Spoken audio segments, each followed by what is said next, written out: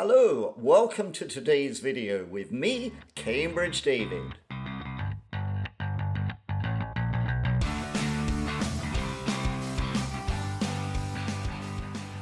Today we're going to be listening to a candidate answering a part 2 question all about describing a traditional ceremony or festival.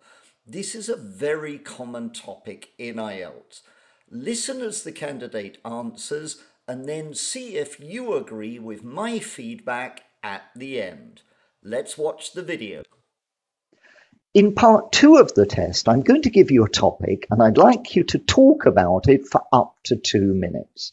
Before you talk, you have 1 minute to think about what you're going to say, and you can make some notes if you wish.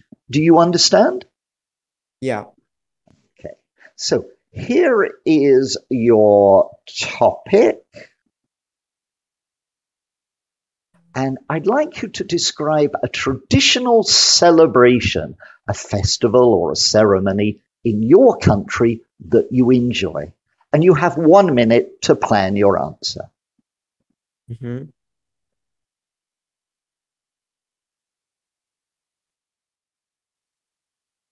Okay.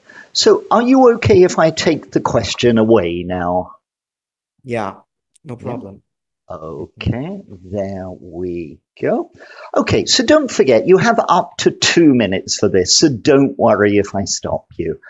Could you please start now, please? Yeah, so a traditional celebration I'm gonna introduce is Spring Festival. As you know, Spring Festival is one of the major traditional festivals in China.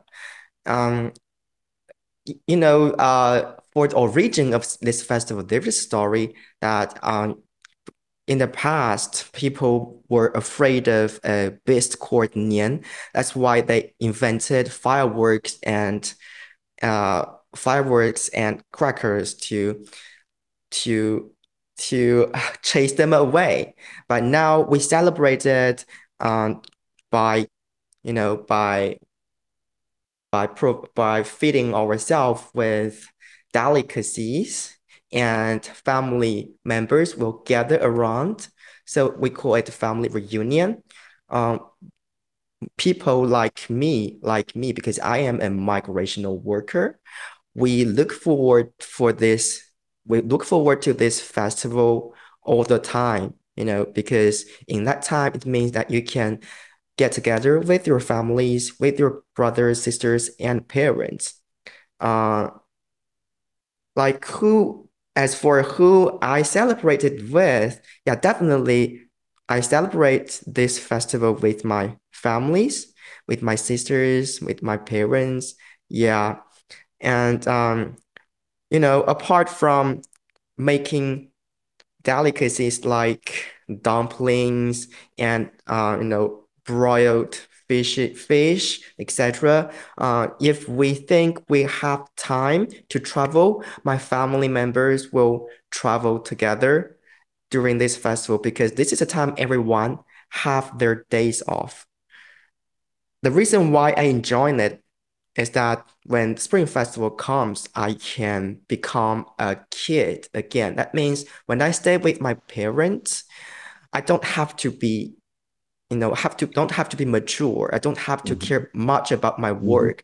Okay. I can just act like a kid at home. Thank you very, very much. How long a holiday do you have for Spring Festival? 7 to 10 days. Okay, that is a good length. Now, let me give you some feedback for your part 2 answer. Firstly, you had no problem at all filling the entire 2 minutes. You actually went on a little bit longer. And that will really impress the examiner when it comes to your fluency score, that you had that ability to keep going and you clearly had sufficient language to talk for a lot longer. So your fluency was excellent there. You came out with a few examples of nice words, delicacies, for example, but I would have liked you to add something like that. to that. For example, we enjoy many delicacies such as blah, blah, blah, blah, blah, Yeah. to give me an example of the kind of food that you were talking about. And overall, there were very, very few grammatical mistakes. Even though you produced a large quantity of language, almost all of it was accurate. And I suspect that the few mistakes you made were slips of the tongue. For example, you said, I celebrate with my families, plural. Now, presumably you only have one family, but the family includes many people. And you said everyone have their day off, where, of course, everyone is regarded as a singular entity. Yeah. So everyone has. So I think they were just slips of the tongue. In terms of vocabulary, one important thing to remember is the definite article, the. And we use that whenever we specify the noun. So if we're talking about Spring Festival, you've told me which festival. So it needs the definite article. It's the Spring Festival, not the Mid-Autumn Festival. The Spring Festival needs an article. And likewise, the origin of this festival, because you've told me which origin of the festival. So you've defined it, therefore the origin of. But overall, that was a good, solid performance on part 2. As an examiner, I'm now moving you up from that 6.5, and I'm thinking this candidate is probably a better fit for the band 7. Okay? So what do you think? Do you agree with my feedback? Please let me know in the comments below, and I look forward to seeing you soon on another video with me, Cambridge David.